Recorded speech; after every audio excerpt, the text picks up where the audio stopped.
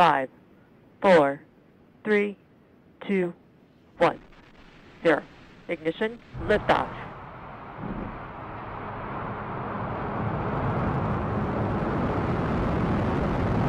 What today really represents is a new era in spaceflight, an era where we are looking forward to being one customer as an agency and as a country. We're looking forward to being one customer of many customers in a robust commercial marketplace in low Earth orbit, so that we can drive down cost and increase access in ways that historically have not been possible. Oh, I always thought we would fail, so this is it's all upside. You know, I thought maybe we had a 10% chance of reaching orbit starting out. So then people thought when we started SpaceX, they said, "Oh, you're going to fail."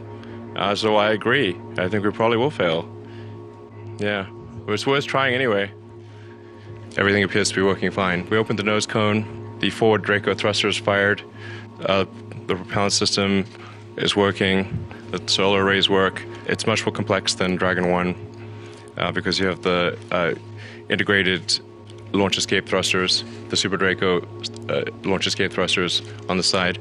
We'll be docking for the first time. Previously, we would go close to the space station and the arm would reach out and grab, in case Dragon 1, would grab Dragon 1 and attach it to the space station. In this case, the spacecraft will literally fly onto the space station and attach itself. I see hypersonic reentry is probably my biggest concern. Oh, just because of the asymmetric back shell. You've got the launch escape thruster pods.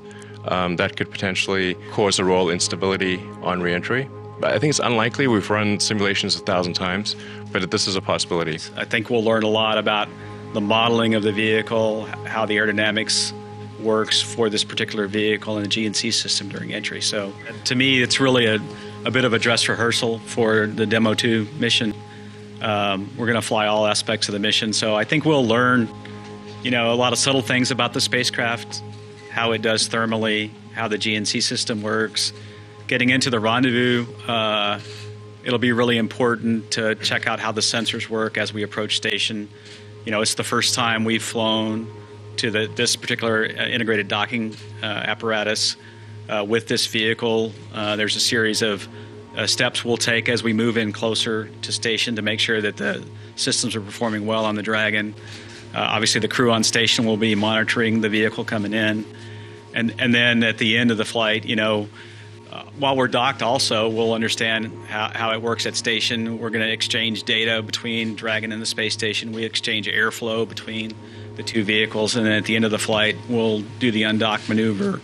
And then separate the trunk is another big event, right? Before we deorbit, we'll separate the trunk and then come in for the deorbit and entry. So lots of different pieces. And each piece, my experience is we'll learn a little bit. The parachutes are new.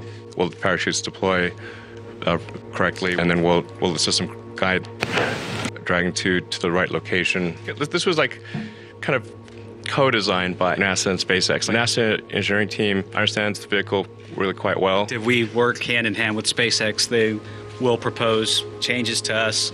We have an engineering team that will look at every one of those changes. It's a very methodical process. I would say we have great teamwork between NASA and SpaceX. It's a test flight, but not really for us. We consider this one for score. It really is flying to the ISS, and we really want to protect the crew on board and the assets. I think we also have learned how to work together as a team, and that's really the reason that Doug and I came to Florida to participate from inside the firing room. We, of course, on launch day won't be able to do that, but it's great to understand how that team works. Being a member of it that's maybe not represented during the Demo 1 mission, we can take advantage of this experience and take that with us when we fly on our missions later this year. And in fact, right after Dragon separated and fired the thrusters, I went over and asked them what they thought, and they're like, "How do you feel about flying on it?" You're like, "Seems like you felt good about flying on it." I was like, "Okay." We've probably seen half a dozen, maybe three-quarters of a dozen combination of static fires or launches, either from here, from Hawthorne.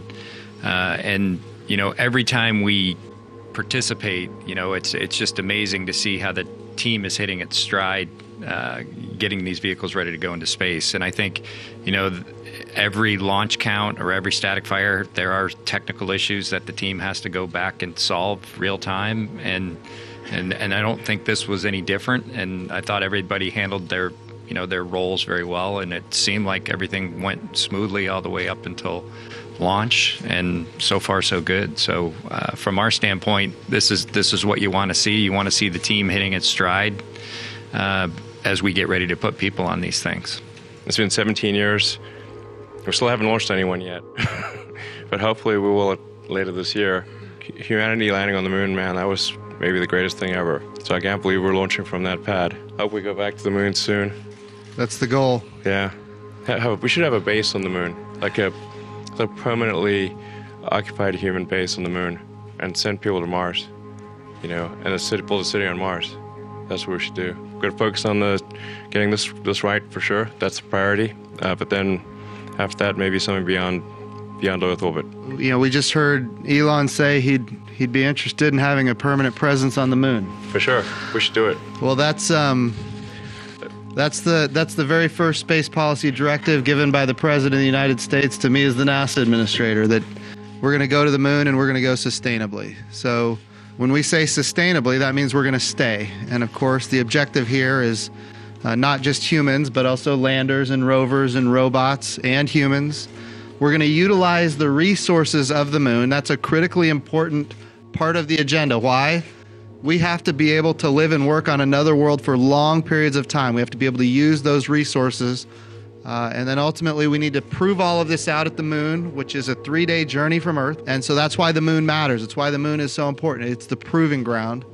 And then at the end, we want to take all those technologies, all those capabilities. We want to retire the risk and go to Mars.